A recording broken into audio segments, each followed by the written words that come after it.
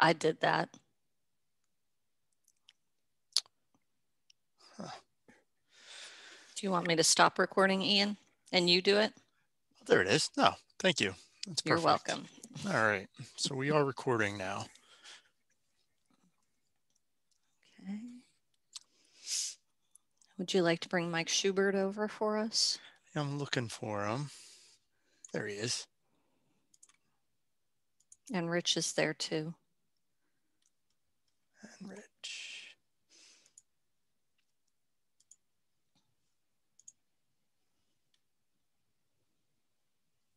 There we go. Okay. All right. Mark, we are recording and we have attendees on the line, so I think we can start the meeting. I agree. You're still in presentation mode. Well, not in presentation mode. There you go. And how's that?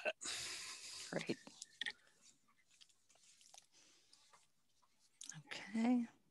Mark, do you want to start off tonight and then the engineering staff will jump in? Sure. Thank you. As in start now? Yes. Sorry. That's okay. Hey, welcome everybody. Thanks for joining the meeting to talk about the reconstruction of Bank Street and work on the Nassau streetscape. Sorry. Anyway, we're gonna hear some information, share some information with you. We ask that everybody keep it calm and respectful. Everybody's trying to work together. So anyway, that's enough from me. Thanks again for being here. Deanna, you and whoever, jump in. Yes, thank you, Mayor. So tonight's agenda is laid out on the slide, how we will handle the meeting. First, we'll go through the introductions of the project team as well as the contractor. And then we'll give you an overview of our construction project as well as various impacts and mitigation measures that we are taking to lessen the pain of construction in your neighborhood. And then we will take time at the end of the meeting to do a question and answer period. You'll notice that there is the ability to type in questions through the chat, and we'll be monitoring that. And if we don't get to your answers during the presentation, we will follow up at the end. Next slide. Okay, so the team that is here tonight with us is from the engineering department. Myself, I'm Deanna Stockton. I'm the municipal engineer. We've got a lot of new faces that you may not have seen in the past. Andrew Philippi is our sewer engineer. Ian Baker is our construction engineer and will be the project manager during construction. Tiffany Smith and Rich Decker are two construction inspectors, and they will be on site while construction is taking place.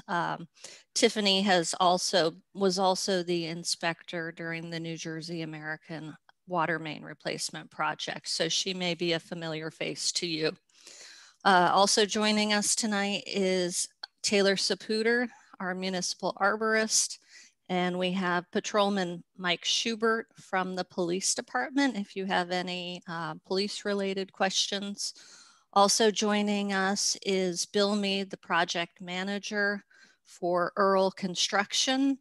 And he has a project engineer that will be involved in the project is JC Marukas.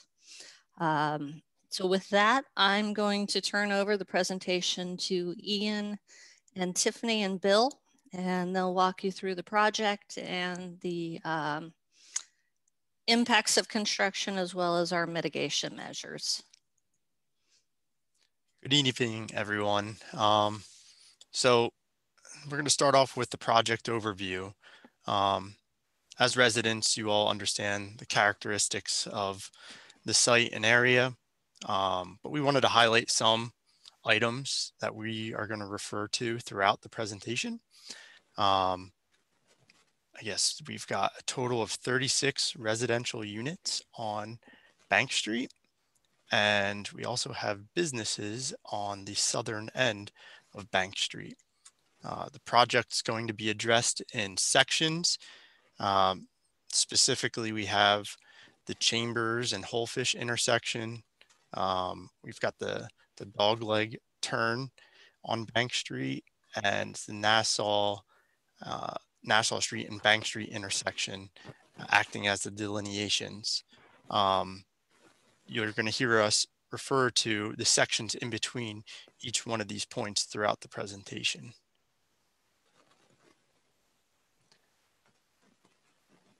This project provides for roadway improvements of Bank Street between Nassau Street and Chambers Street. The work will also include improvements to the sidewalk area along Nassau Street from Byard Lane, State Highway 206 to the east side of Bank Street. The principal items of work are going to include sanitary sewer main and lateral replacements from Nassau Street to the Dogleg turn. The storm sewer drainage improvements, including connection to roof downspouts.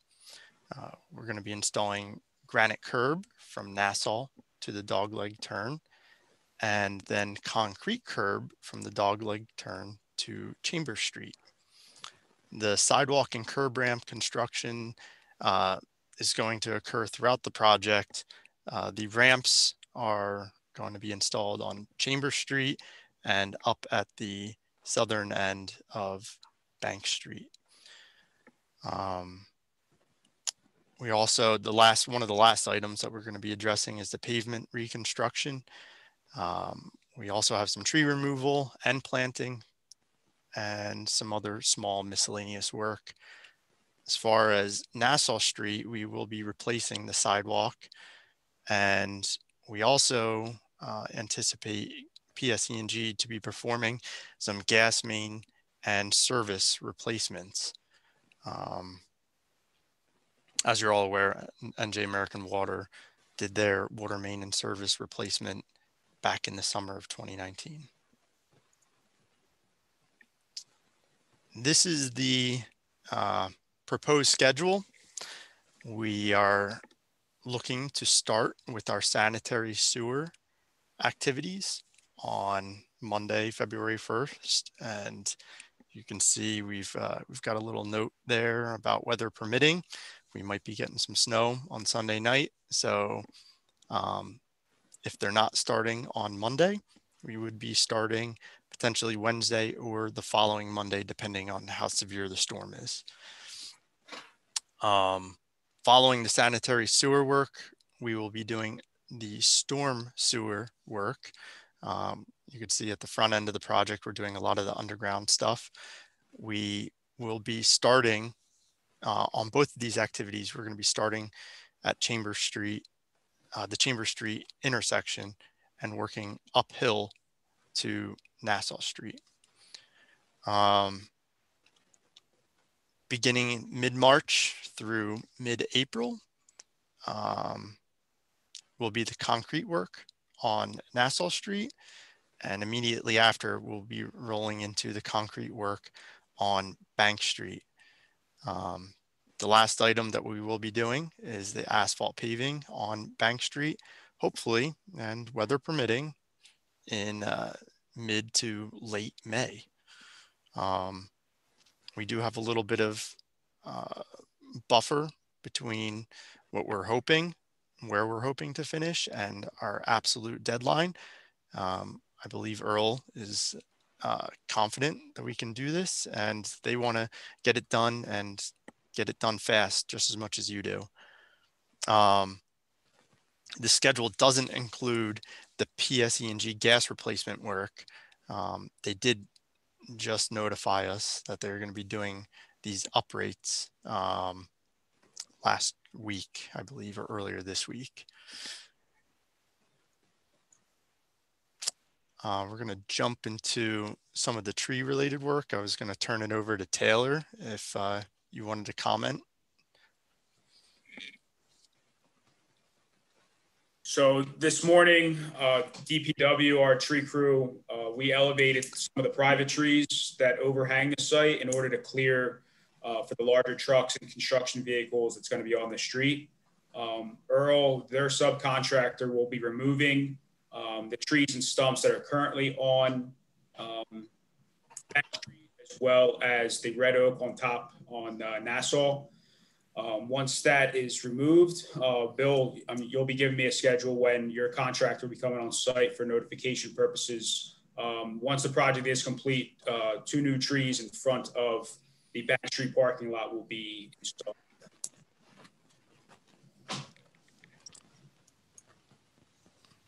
So on these plans, you can kind of see we denoted some of the tree removals. I'm going to flip back and forth.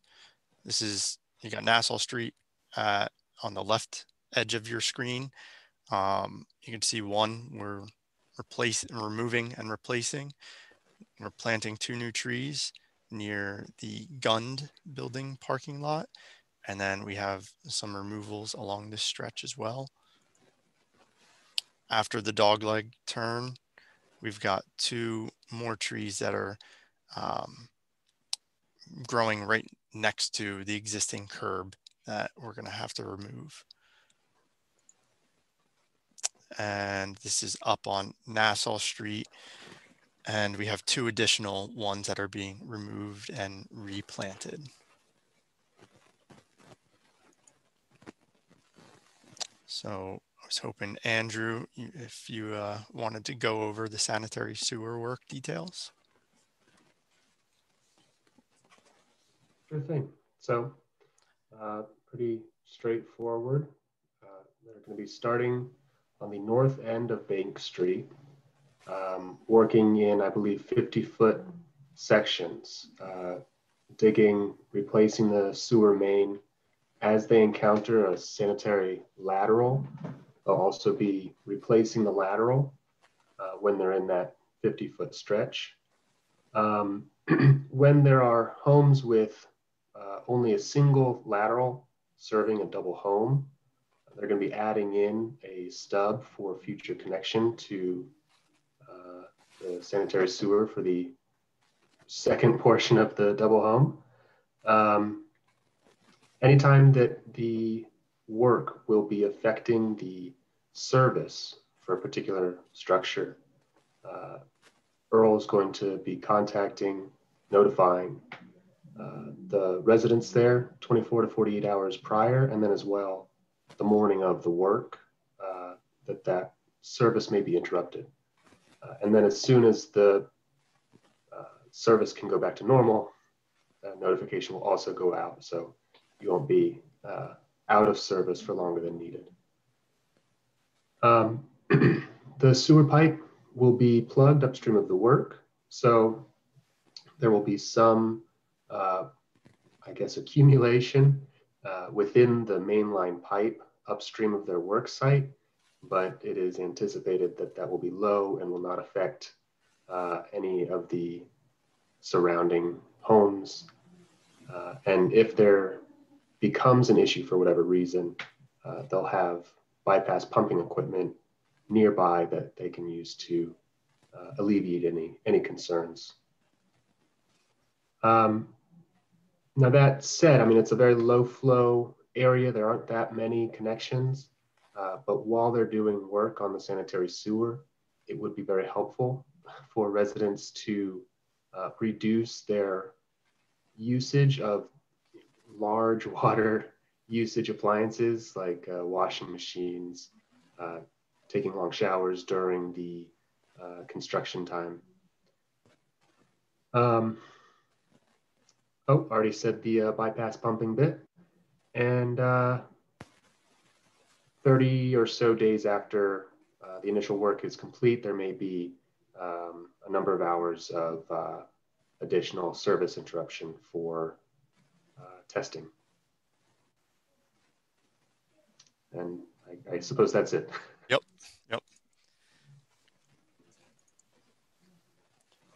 So regarding the storm drainage and other utilities throughout the project limits, the storm sewer pipe, within the roadway will be replaced from Chambers Street and extend up to number 10 Bank Street. Storm laterals will extend from the main under the sidewalk in order to connect roof downspouts and sump pumps if we encounter them. Last week, PSE&G advised us that the gas main and services are due for replacement. I already touched on that before. This last one's a big one. We're advising residents that there's a 5-year moratorium for road openings after our final roadway pavement is installed. If you're planning to make underground utility upgrades, we're recommending that you contact the specific service utility provider. We would prefer that they're done. We'd prefer that they're done before asphalt paving goes down. We can provide you with contact information for the utility companies if you need it. Let's see.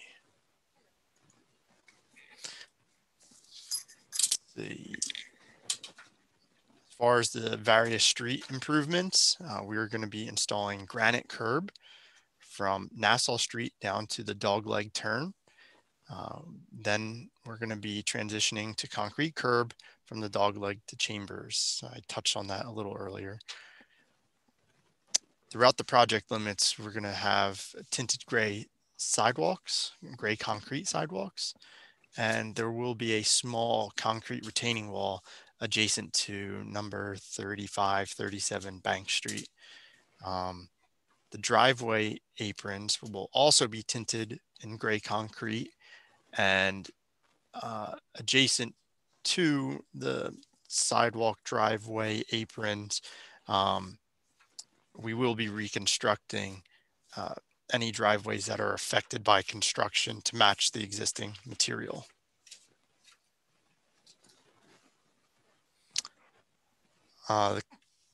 Regarding COVID-19, the municipality and the contractor will be complying with the latest New Jersey and CDC guidelines.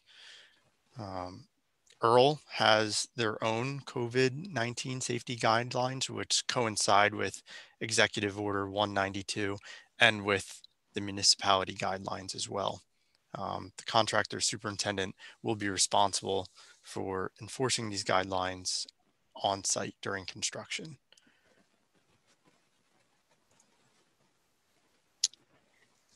Regarding access to your homes and the street during construction, in our notices, you may have seen that the construction work hours will be from Monday through Friday.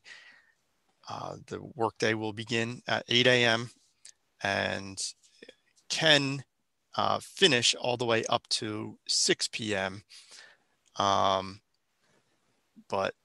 maybe Bill can correct me if I'm wrong, but a typical workday would wrap up around 4.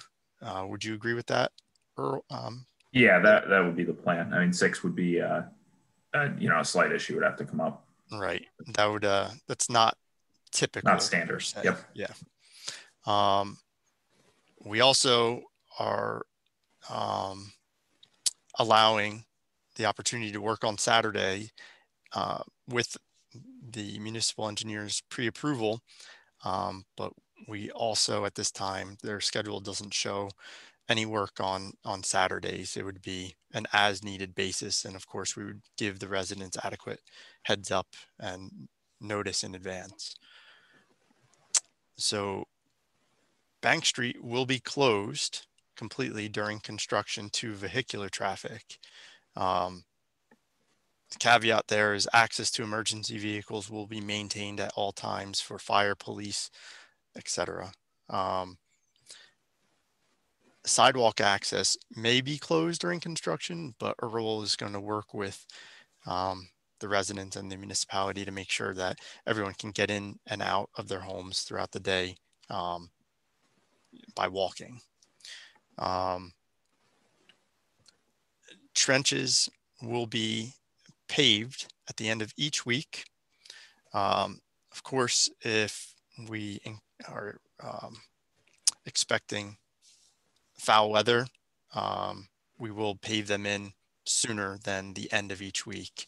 Earl will also have a road plate on site in case something happens unexpectedly, so that we can cover up any open excavations, but we expect to excavate during the day and have them filled in at the end of each workday.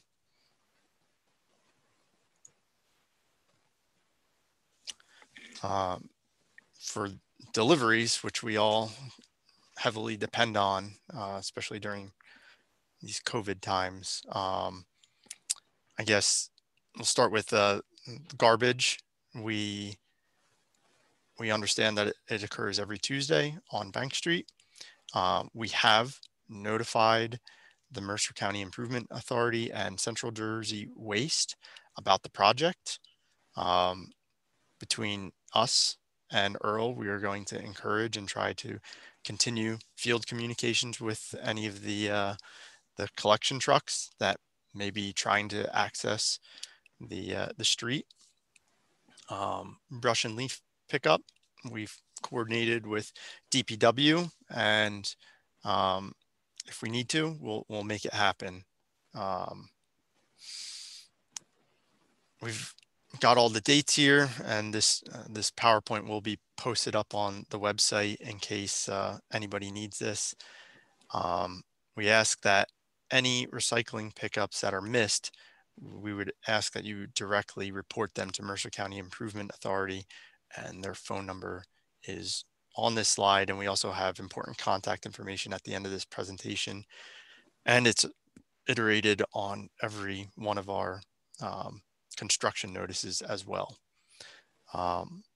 For your mail and packages and groceries, it's our understanding that the current mail delivery, they park close to Bank Street and they currently walk the street anyway. But we're going to ensure that they can get mail to your home throughout the day.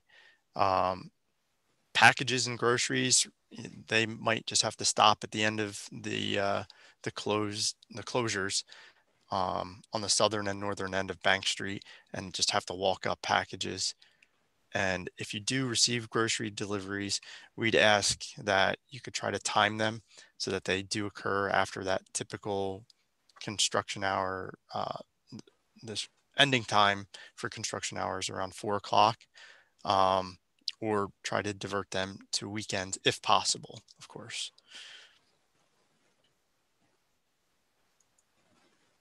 I'm going to turn over the parking accommodations over to Tiffany.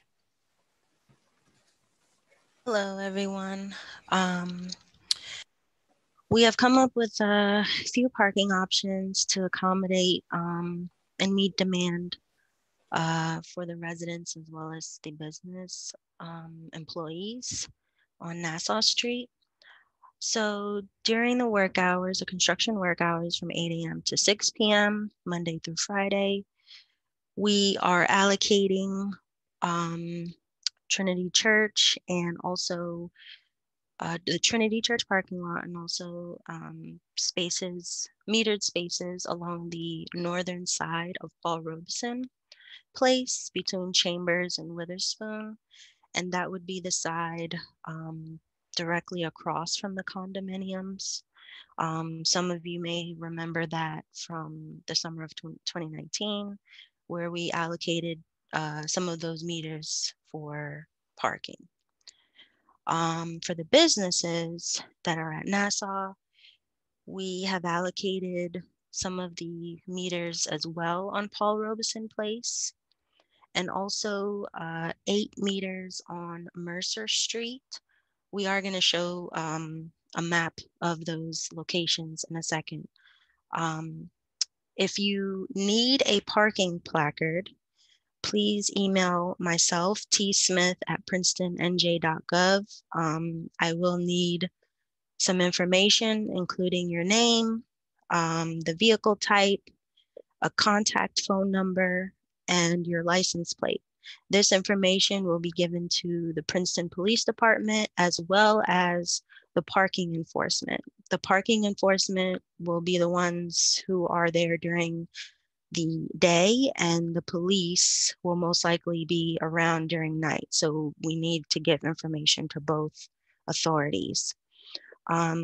Residents and business employees must display these parking placards on the driver's side of their dashboard.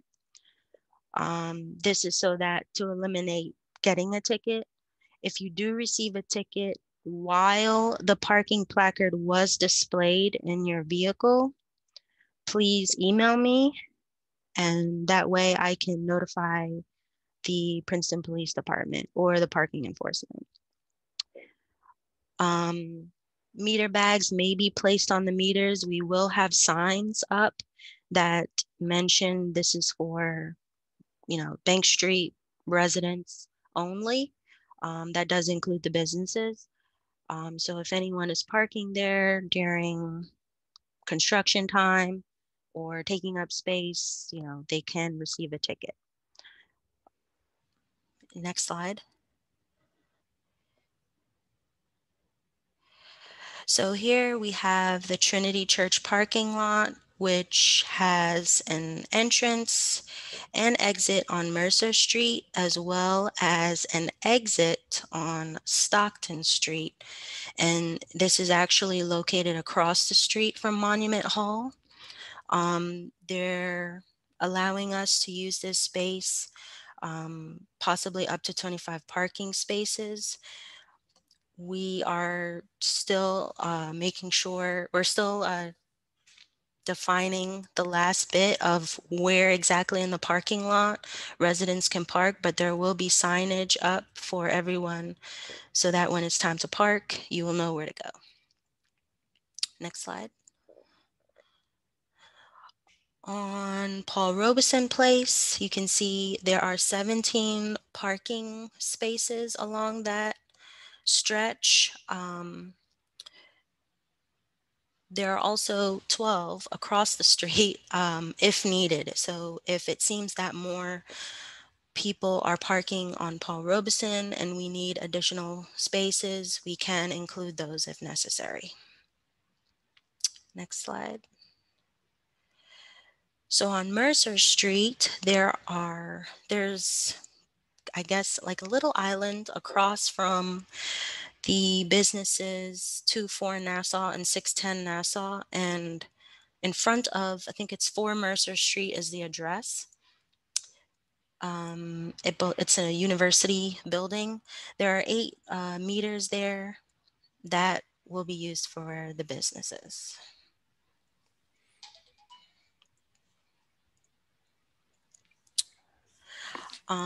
This slide is for equipment and materials staging. So if in the orange, you'll see we're gonna have some contractor equipment. We have a employee parking lot off of Bayard Lane, and that's where majority of the contractor's equipment will be parked overnight and on weekends. We're also allotting a no parking zone as well as 2 parking spaces on Chambers Street next to 8 Greenhome and across from the Whole Fish parking lot. And there will be some material storage. There may be some material storage on Bank Street. However, I believe the contractor may be using an offsite storage to store some of their material. One of the residents has also allowed us to use their driveway for temporary storage as well. Bill, could you give us a little bit of an overview of what you think you might be storing on Bank Street? Yeah, if anything, it's probably just going to be a couple drainage structures and pipe along the side of the road. But from talking to superintendent, most of the material is actually going to stand in an offsite staging location about 1.5 miles from the site. Only thing, during the day, there'll be material there. So, watch your step, getting to your homes via foot. But there should not be material left over overnight on site. and almost certainly no stone or debris or things like that. If anything, it would be, you know, smaller fittings or pipe or things like that. They also have a box truck for any smaller things that they'll be storing. Probably, actually, I think they may even take that home. If not, it'll be stored up on Chambers Street in those 2 parking spots. So. Okay. Will you be sweeping the street every night? Not every night. I believe they have a broom attachment. So if there's areas that need attention, they can get small areas. We will absolutely hit it every week with the full broom. But I believe they have the broom attachment. Just not, that wouldn't be able to get the whole street. But yeah, for certain areas, of course, they'll keep it neat, you know, even if it's handwork. Thank you. Like Andrew had said, we're not taking up, you know, especially we're strictly on sanitary sewer for now, but you know, we're going 50 feet at a time. So there's not going to be a substantial amount of disturbance in a given day. Nothing that crew can't handle by hand if it's really a mess. So. For some of the special concerns that we anticipate, the idling of construction vehicles was a small concern back when NJ American Water was doing their work. I spoke to Bill earlier. We are going to try to keep idling down to a minimum. Some of the equipment, it is weather dependent. They do need to warm up in the mornings, especially if they're like diesel fueled or diesel engines. And if they're doing work or they need to run a power from these trucks, they're probably going to have to be idling. But like I said, they will be keeping it down to a minimum and shutting off vehicles, you know, as necessary. I did talk about the restoration of the trenches earlier, and Earl will have a portable restroom on site, we believe, up near, it's near one of the parking lots that's adjacent to 10 Bank Street, I believe.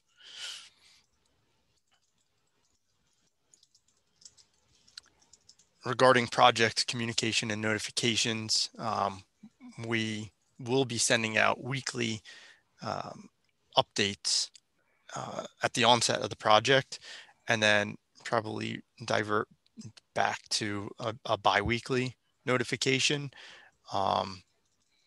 Obviously, if there's major changes in the work, we'll be sending out a notification. If there is a cancellation of work, we will send out a brief informal email and try to do that at least 24 hours in advance. And if we are adapting our parking accommodations, we'll send out notifications on that as well. We do have a new website, the municipality as a whole, and we have updated and have been updating the Bank Street Improvement Project webpage. The construction plans are on the website. There's a lot of relevant documents for many years leading up to this point. We also encourage all the residents in Princeton to use the new website and use it to sign up for emails or text messages, whatever works for you. If you're already on the email list, we're just going to continue doing that. But moving forward, if you're not already receiving emails, we definitely recommend signing up for the notifications on the website. And of course, you could always modify. If you're receiving too many notifications, you can also turn them off temporarily.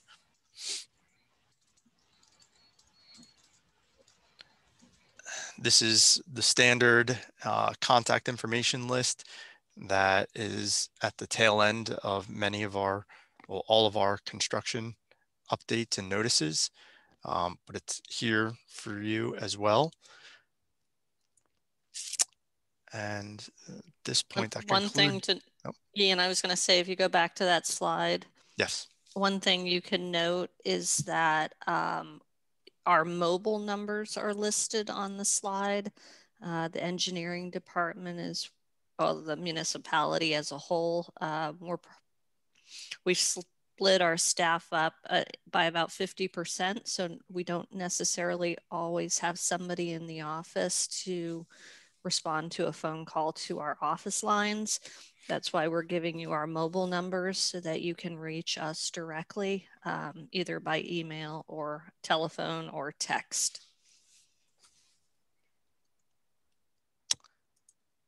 And that concludes this portion of the presentation.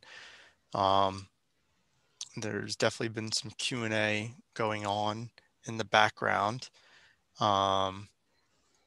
Bear with me as I adjust my screen. Let's see. So it looks like Tiffany's answered a few. Can you stop the share, Ian? Sorry to interrupt you. Absolutely. That way they can see all our faces, and we can also bring people in if they raise their hands. How's that?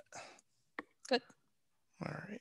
So we do have a few questions that are still open. So I'm just going to go starting with the first one from Michael Flower. He asks if it will be too noisy to work from home via Zoom during the first 2 phases of work. They will not be, the contractor will not be working on the entire site at any given moment. They will be working in small sections. So if they are directly in front of your home, it can be a little loud. They're not driving sheet piles. They're running excavators, and it shouldn't be terribly noisy, but it will have normal construction noise. Yeah, I mean, I would say, I don't know if Michael was home during the New Jersey American work, but it'll be very similar to that last year. It's basically the same kind of equipment. If that was too noisy, I would guess that we will probably be the same, unfortunately. But it should be, your backup alarms, jackhammer here and there, but not all day, some things like that. Not, I would say it is not too noisy, but at the same time, if your whole day is on Zoom, of course, that's going to get annoying. Yeah, I can imagine. I was going to say, Bill, that I would say that it would probably be noisy. The homes are, 5 feet from the roadway. So it very well may be noisy. I don't know if there's any accommodations we might be able to provide, but we can check into that if it is a need for the neighborhood. The next question is from Natasha H. I am seconding the question from Monica Smith. How can we not replant more than 2 trees on Bank Street? When we moved there in 2007, there were 10 trees. Many have been removed, including 2 in front of the gun building. This represents a 70 to 80% reduction in trees with negative implications for both our street and the natural world. How was this determined? What public input was taken? So I can jump on that one, Ian. Okay. So yes, we had 5, 6, 7 years of public meetings with the neighborhood discussing various parts of the design, and unfortunately there is just not a lot of space in this corridor. When you start looking at underground utilities, overhead utilities, the need to move people along sidewalks, it's very challenging. Oh, looks like Mark. Who's the Mark DeShield? That's me. Sorry. Oh, okay, sorry. So it is a very challenging area. I would say that Taylor, potentially, as we're doing construction, if we identify an area where we think additional trees might be possible, we could look into that. Otherwise, I know in some of the past meetings, we talked about planters that could be placed most likely on private property, because the public property ends basically at everybody's front steps.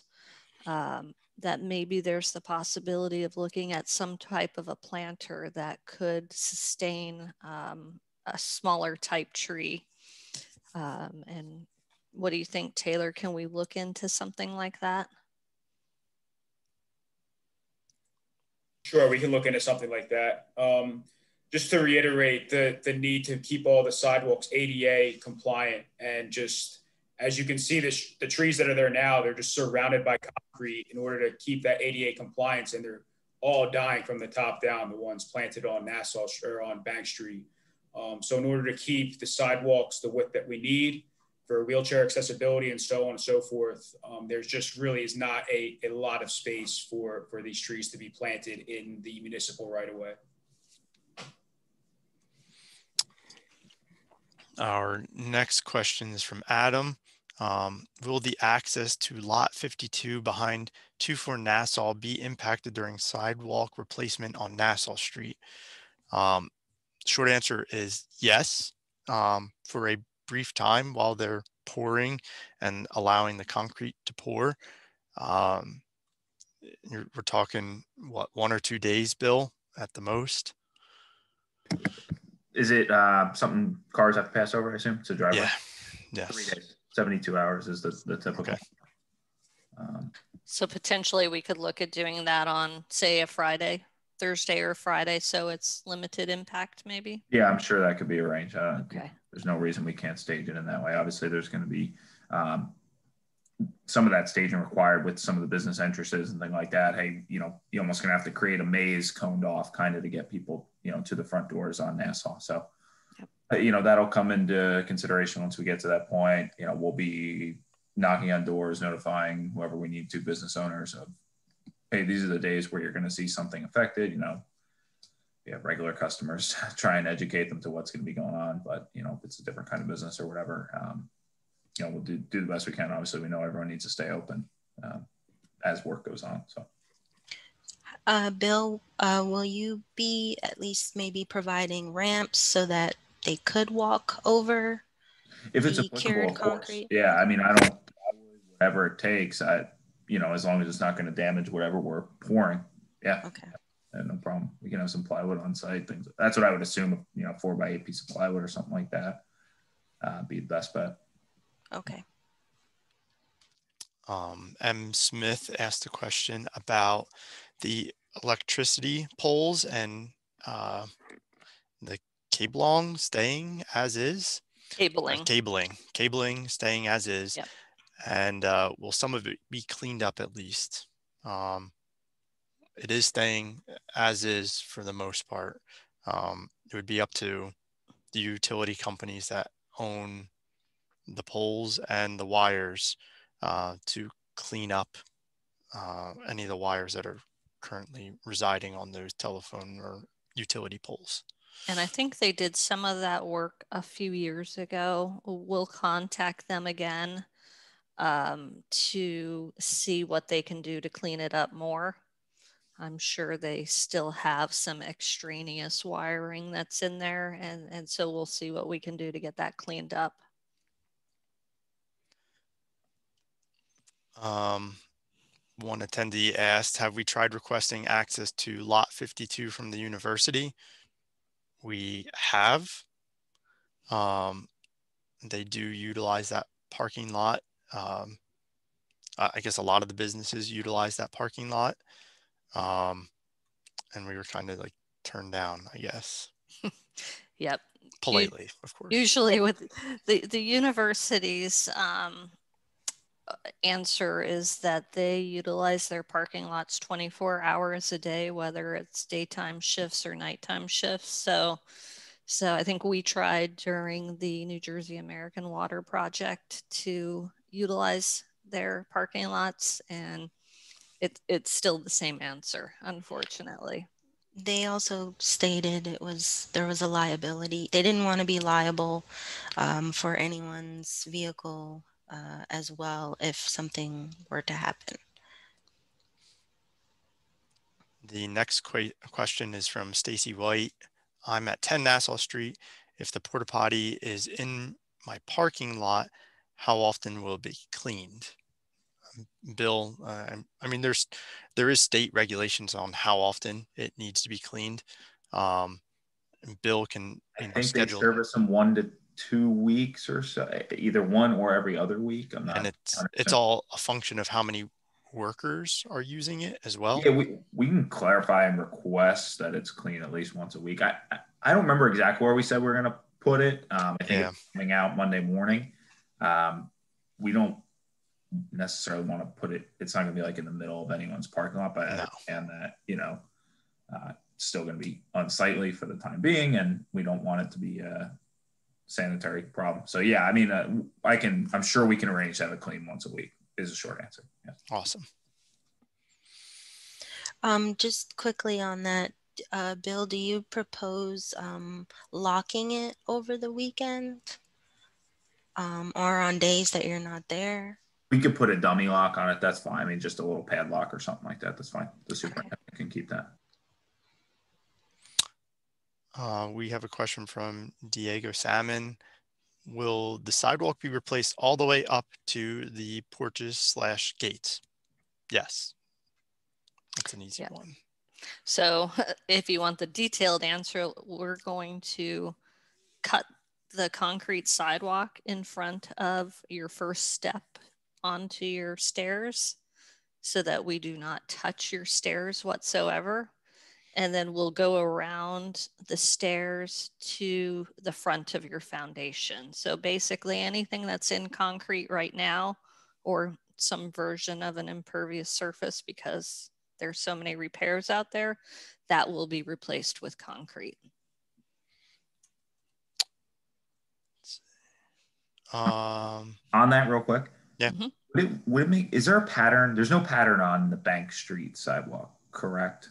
It's all correct. It'll just colored. be the 4x4 squares. I'm guessing it's going to make sense, and obviously what plans out in the field to try and cut joints right in between, or somewhere in the middle of everyone's steps and everything, so that they have access and don't necessarily need a piece of plywood. We'll work with Rich and Tiffany, I guess, in the field on, you know, what looks, you know, obviously we're not going to put a joint a foot from the last joint or something like that, but maybe working back from some of the steps to do the best we can to lay out those joints so that we don't need to put a piece of plywood and have someone have to, you know, do some trapeze over wet concrete to get into their home at night. So just throwing that out there for everyone to consider when we're, amongst the inspectors for when we're out there. The next question is from Stacy White. I'm at 10 Nassau Street. If Bank Street is being torn up and Nassau Street sidewalk is being torn up at the same time, how do I and our clients and agents access our building? They're going to be sequentially torn up. It's not going to be concurrent. The schedule from Earl indicates that they're going to do the Nassau Street sidewalks first and then do the sidewalks on Bank Street. I assume that's kind of relating to how we have concrete on Nassau going the same time as drain. I don't mean to cut you off, but just concrete on Nassau, drainage on Bank Street.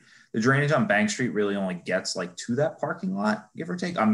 Obviously those are the businesses I think we're talking about. Mm-hmm. When that's going on, and even the sanitary, this is slightly off subject, but I think we're going to be able to provide access to that specific parking lot and the back of that building, I guess, maybe possibly both of those, depending on, except when we get right to that sanitary manhole.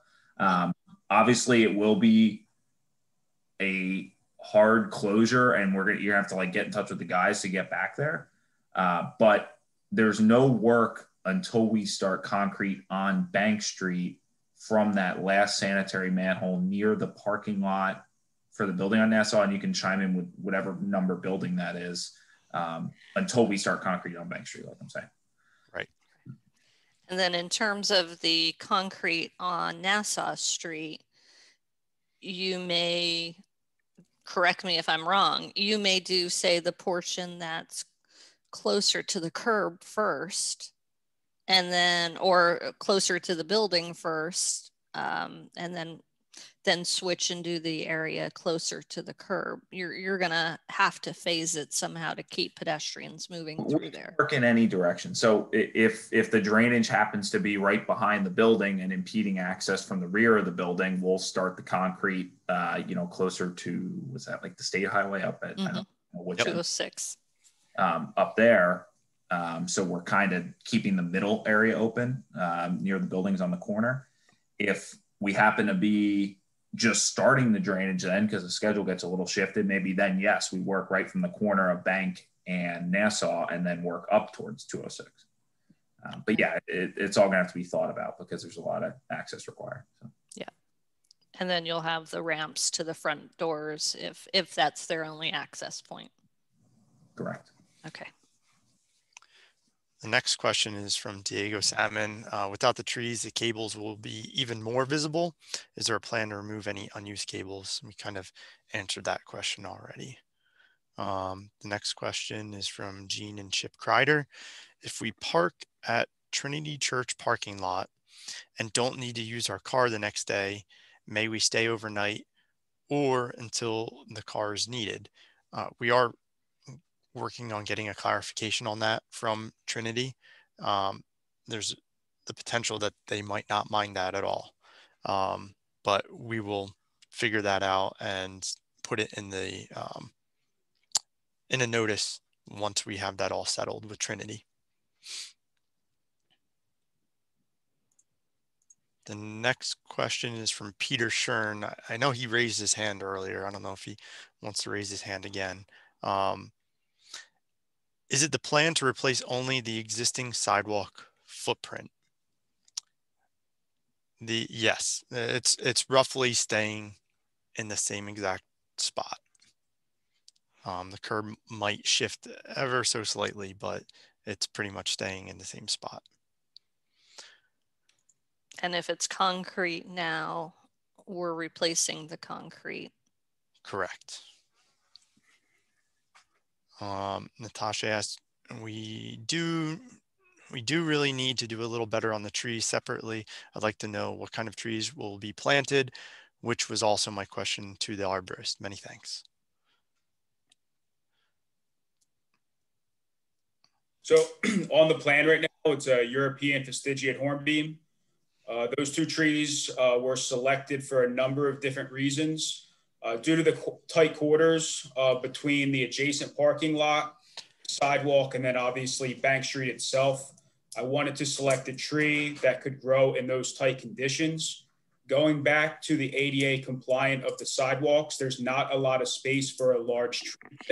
So I wanted to do a medium-sized tree that is good for tight spaces, that is also pollution and urban tolerant as well.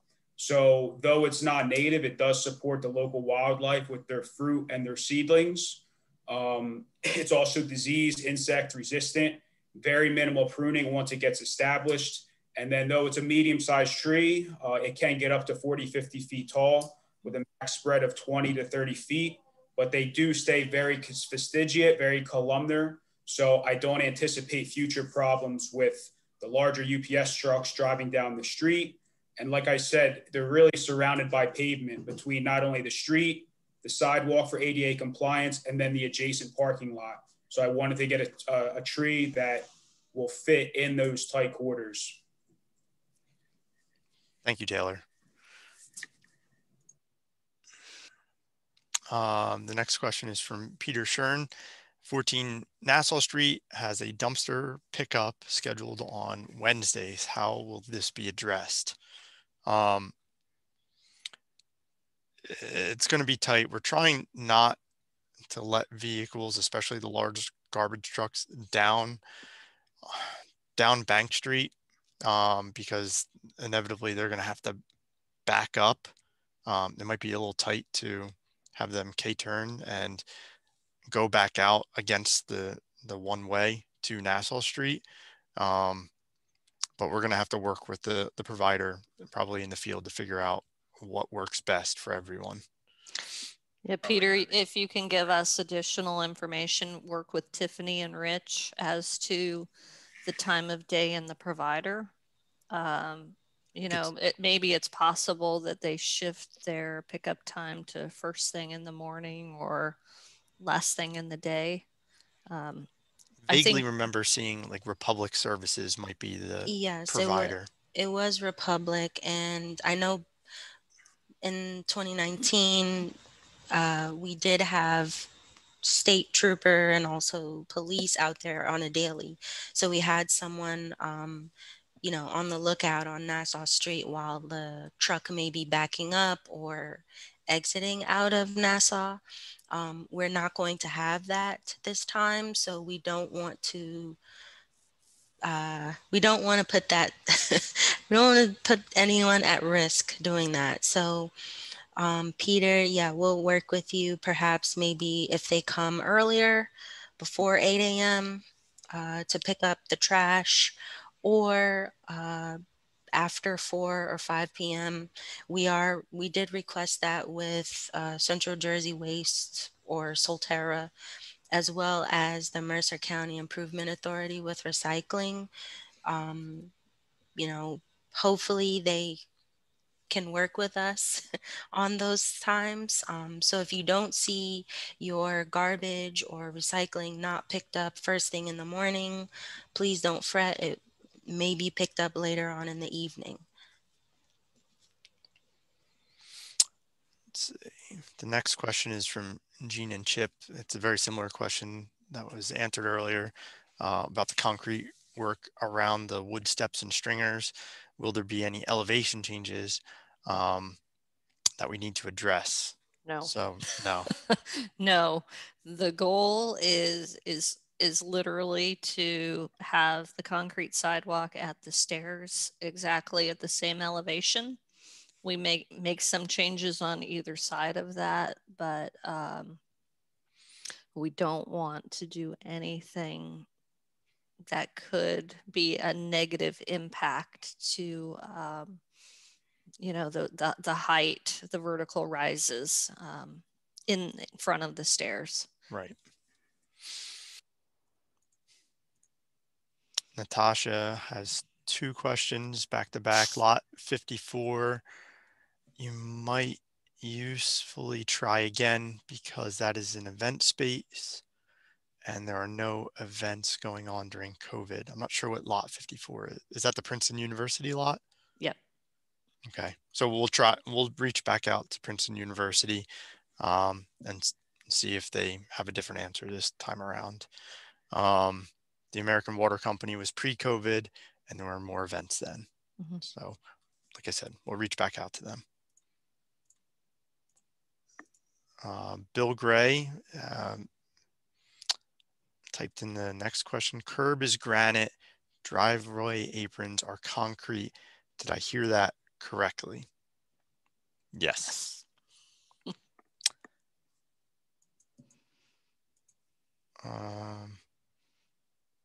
Except for after the turn, I think. After the turn, in between the turn and Chambers Street intersection, the concrete curb, it's concrete curb, so. And concrete sidewalk. Right. Yep. Yep. What about this? The next question from Peter Shern. What about the 2 sections of blacktop between 14 Nassau Street building and the existing sidewalk?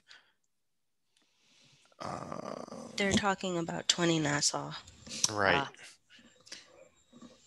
You want me to jump on that one? Yeah, I think we were talking with Peter about the potential of putting in grass potentially, or stone, or just filling it in. I don't know if that was ever settled. Oh, you're talking about where the trees are at. Yeah. Okay. If it's the question about 20 Nassau, where the driveway comes out by 13 Bank Street, we are coordinating with that development. We are monitoring it as it goes through the zoning board, and depending on the decision that's made there, if it is approved to move ahead, we will coordinate with them so that work on the Bank Street side hopefully can be completed in advance of our project so that there is no impact to our new improvements. The next Sorry, go ahead. No, I was just going into the next question. Is it about the next question or the Mm-mm. last one? Okay. Currently, there's a double driveway between 25 and 27 Bank Street, but there's a dividing hump between the two driveways. Can that hump please be removed? It makes turning out of 27 Bank Street driveway more difficult at times. Yep. I believe you're talking about the dividing hump at the curb line, I believe. So yes. Yeah. We'll also be making that same change.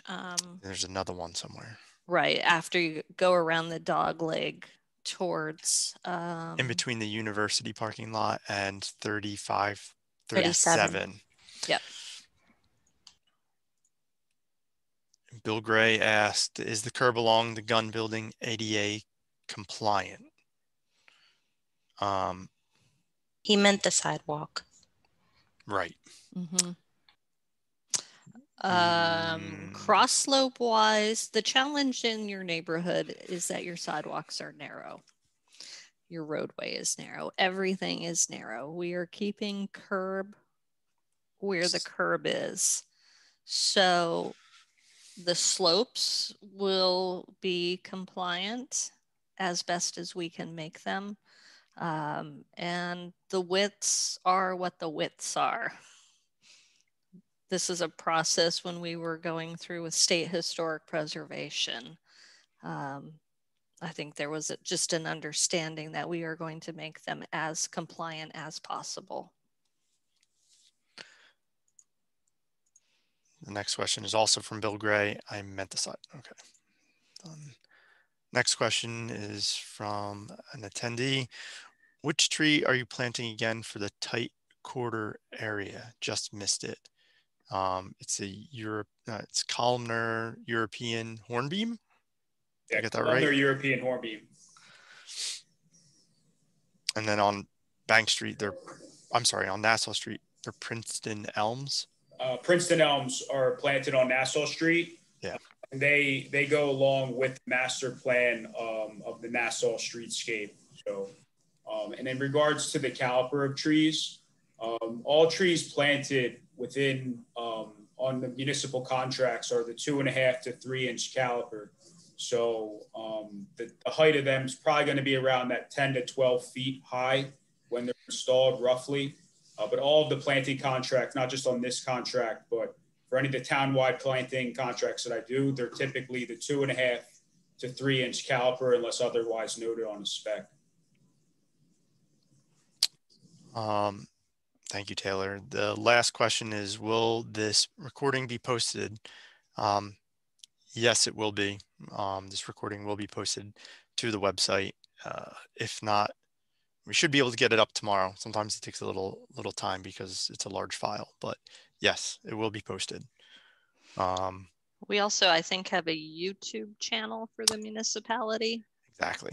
Where it may also, is that where it's posted? It's going to be, we have to upload it to YouTube, and then we will provide a link to it on our webpage.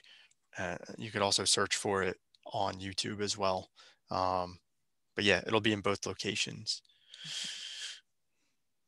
Also, this presentation will be posted, and we put up I mentioned earlier, we put up the construction plans on the website as well. The next question is for you, Taylor. Won't that be an issue for the low branches? I don't anticipate it based off the size of the tree pit and how they'll be spreading and how they grow. I don't anticipate that. Bill Gray asked regarding the ADA compliance with sidewalks. If Gunn sidewalk is not compliant, but okay with the state, can it be argued that we can plant trees with the existing historic width of the sidewalks for the rest of the street? Again, it's not just the sidewalk width, it's also the utilities that are underground. And above. And above, yes. So we will monitor it during construction and evaluate if any additions might be possible. Ian, just so you know, Tony has his hand raised. But let's do Natasha's question. And yeah, I'm going to share my screen one more time. Okay.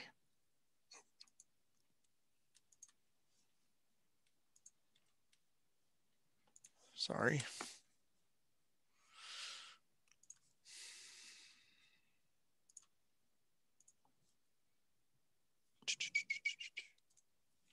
All right. Everyone see that? Mm-hmm. I don't know, Natasha, if you had any specific questions, but I'll leave this up. And I guess we can allow, who had the question? Tony? Tony, yep. We're going to let him in, allow him to talk. And Tony, you come in muted, so you might have to unmute yourself. There you go.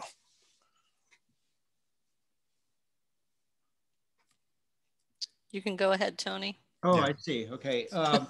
Well, first of all, thank you guys for doing this. It was, extremely informative.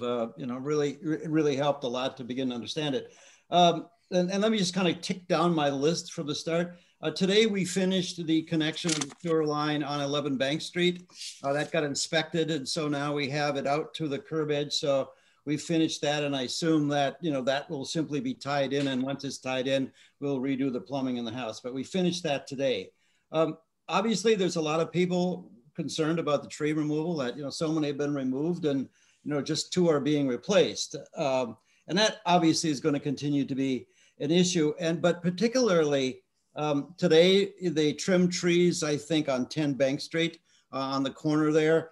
And then the Comcast guys just left. They just hung more wires on the poles. And what is so disturbing, and I think when you take the trees down, particularly as you move down the street, you're going to see there's some places where there's just like whole rolls of wire hanging in the air. And some places it's just this frizzy pile of stuff. And, I know that's their purview, but is there, can we be, since the trees are going to go away, all that stuff is going to be exposed. Everybody's talking about that. And I think once it's done, it's going to be a big eyesore. The question is, can there be more pressure put on those guys not to leave those big rolls of wire hanging in the air, or all of that extra frizzy wire which is up there? I mean, that's something that, it's going to get worse, once the trees come down. So, I mean, I would really like if you guys could, put the pressure on those guys to be able to do that, because I don't think us putting pressure on them is actually going to help in any way, shape, or form. So just that as said, because I guarantee you'll get continually more complaints as the trees come down, but be that as it may. What do you do with the overnight parking? I think Gene raised it. I have an overnight parking permit for the street itself. But right now they've been very lax about it. We've been able to leave the cars there, and the town is talking about, resident parking on the street for sure. But the same question is, if, I don't use my car, I'm teaching from home, virtual. And if my car's got to be parked in one of the parking lots, can it simply stay there, until I need it? And I think that needs to be clarified. That needs to be clarified with a whole bunch of us. Ian, is it possible to go back to the plan itself? And there was some things alluded to about the gun. I think Peter asked it, and we've talked about it several times. Could you go back to the actual plan itself on the adjacent to the gun site where the 2 trees are going to be planted? Yeah, see those 2 little green spots which are there. There is asphalt between the curb and the fence, and there is asphalt further up as you approach Nassau Street between the sidewalk and the building. And it's just really unsightly. So the question is, can that just be concreted in?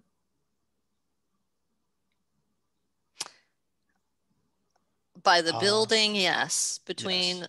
the It seems like sometimes, Deanna, it's only like 6 or 7 inches right of blacktop. Right. Between the tree and Nassau Street, yes, we are looking to put that back in as concrete. The question came up between the 2 trees. That's right. If we wanted to leave that as a landscaping area for shrubs between the 2 trees, or some other material. I think Ian and Tiffany were going to reach out to the Guns to talk about that. But it would either be concrete or landscaping at this landscaping in some form. Now, just for you guys to know, we're going through the whole issue with the hotel. And at some point in the past, about 1.5 years or 2 years ago, we asked the owners of the building at that point to plant 2 trees in their backyard to screen our house from, that alleyway in the back. There are 2 trees back there, which are about 1.5 years old, which I'd be more than willing to donate to the town if they want them. They're in that driveway area? Yeah, in the back, right against the fence. There's 2 of them we just planted. And okay. we had an arborist come and look at it. And unfortunately, I can't tell you the species of the trees, but they're there. And the question is they're gonna rip them out. And the question is, they could be dug out and transplanted if the town wanted them. Or else they're just, they're $2,000 worth of trees are just going to be, ripped out. Right. Okay. We'll check on that. Thank you. Yeah. If you could do that, that would be good. And particularly that piece along all the way along the street up to the gun corridor to eliminate as much of that asphalt as possible. Now, I'm going to add a couple of other things that I'm just wondering about is there a possibility, and if you walked in front of the sidewalk in front of my house, I scored it off in paint to get it rather than the standard 4 foot, 4 foot, 4 foot block, if we could actually do some additional scoring to be able to break the scale of it down a little bit more. Tony, I knew you were going to ask that question. Deanna did call that one. I'm sure then you've got an appropriate answer for me. We would need to check in with Historic Preservation. Of course. And with our contractor to see what might be involved. So are you talking about what I posed to Ian and Tiffany today? Are you thinking like a 4x4 and then 2 2x2s and then another 4x4? No, that would be perfect. Anything, Deanna, to give it some, some additional texture. Right. Anything to give it some additional texture, because people, as you know, look down at a 15-degree angle. So sidewalks become really, really important and part of that. And it would just be nice to be able to have more pressure below, as opposed to, not wanting to people look up, because I think when they look up, it's going to be a horror story. But, be that as it may. But it'd be great if you guys could at least consider doing that, which I think would be great. And then, putting as much pressure as you possibly can. Now, let me ask another really strange question. In Europe, there are trees planted in the street between parking spaces. Standard part, and that the standard, they're all over the place. Could that be a way of doing it? Because I don't think there's anything, I don't know how close it is to the curb, but there seems to be some space between the curb and the sidewalk, and the curb and the sidewalk itself, or it's just the infrastructure underneath there make that impossible as well, because it would leave the sidewalks free, but it would just take a very small amount of space in between, which is in a kind of a diagonal. Yeah, you've got on the eastern line, curb line. So on your side of the street, we've got the communication duct bank as well as the gas line. Yeah. And then on the western side is where the water line is at. So yeah, I think, if anything, it would be the sidewalk area, and we'll just have to take a look at it. Okay, because it would just be nice to break it. And I think, once are you guys going to take the trees down soon? When are you taking the trees down? Yeah, Bill, not until the concrete work is getting ready to start. So probably 2 months or so. Oh, I see. So they'll be in full bloom before you guys start taking the trees down. Ooh, okay. Well, that'll be a shock. Anyway, okay. Yeah, right. Where he's pointing there. Yeah, before the concrete on Nassau starts, so mid-March. Well, the trees will start coming down. Well, I'd appreciate it if you could look for any other spaces where that could possibly happen. Would be good. The scoring would be good. And of course, it seems to me that you've answered everything else. And if we can figure out how to deal with this overnight parking thing, Yeah. That would be the other issue. But we're very, I think everybody's very happy this thing is finally moving ahead. But we didn't get the wires underground. We didn't get the lighting fixtures. By the way, what is happening with the lighting fixtures? Are we still having the existing Cobra heads? I actually need to reach out to them because I do understand, I think that you have 2 street lights out on Bank Street at closer to Nassau and then closer to the dog leg. Yep.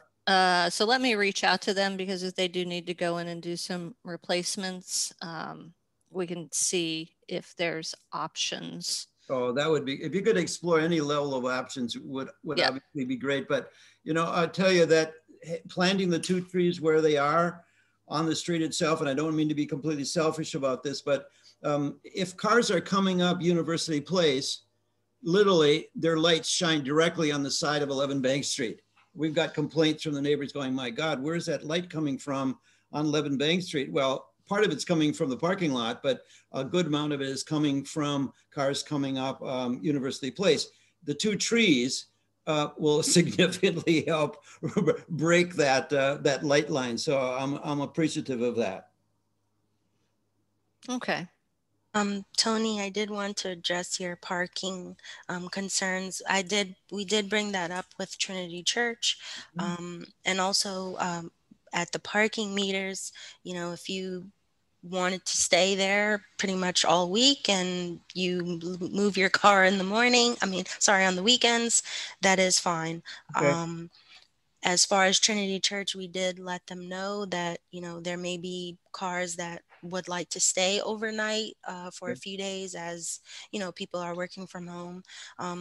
It didn't seem to be a problem. So we're just confirming that, and then we'll put it in writing and send it out to everyone. Okay, so, and that will be part of that parking placard that we have to get from you with name, address, and all the rest of that stuff on it. Yes, and depending on residents, however you feel, we can hand deliver the parking placards, or if you don't feel comfortable with that, you may pick them up at the police entrance at One Valley Road of our municipal building. Okay. So just email me and let me know, or you can call our office and let me know if you don't have an email. I know there are a few elderly residents who I have been in contact with already that, for one, don't have email or internet. So I've already spoken with them, and we will be giving them, this presentation so that they can read it and look at it and let us know what questions they do have. So we are aware of those people. Good. Okay. All right. Well, I appreciate it. Thank you very much. Thank you, Tony. Yep. If anybody knows of any other residents, that may not be English speaking, that needs a translation, I think we mentioned that, let us know that as well. And we'll endeavor to get translations completed for those residents too. I was just going to say, it might sound stupid, but so long as Trinity knows their first call is, hey, the police, or hey, it's not a towing company, I'm sure they're obviously willing to work with you enough to give you these spaces from 8 to 6. I'm sure they're willing to work with you enough to say, hey, we're not going to tow your car before letting everyone know that's what our intent is, because they hit their tipping point for one reason or another. So, right. I just to try and quell some of that, worry, I would think they're on board with the whole plan in general. And there was a question in the Q&A. If you have a driveway and you want to leave your car in the driveway during construction hours, you do have that option. Just please keep in mind that if you need to leave during construction and there's a hole in the middle of the road, you won't be able to. So just keep that in mind. If there's something that you need to do during the day and you have to leave in your car, maybe you park overnight at the lot. But if you know you aren't going to be leaving your home and you want to stay in your driveway, you can do so.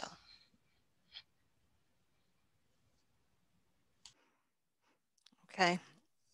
We had a couple more pop in. Right. Natasha, her comment was about taking the trees down, I guess specifically when we're taking them down. I guess the short end of it is she would rather us take it down earlier before birds are nesting and, as Tony pointed out, before they're blooming.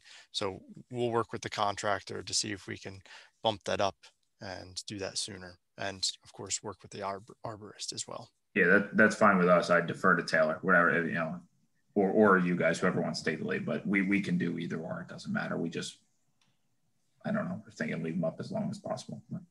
Okay. All right. Well, it looks like we've gotten through all the questions and no hands are up, and I think our attendees are dropping off. Yep. So with that, I think we can adjourn the meeting. Mark, do you have any closing comments for us? Oh, you're muted. Sorry. Now, first of all, thank you all to everybody on staff and the contractor for making time to have an evening meeting.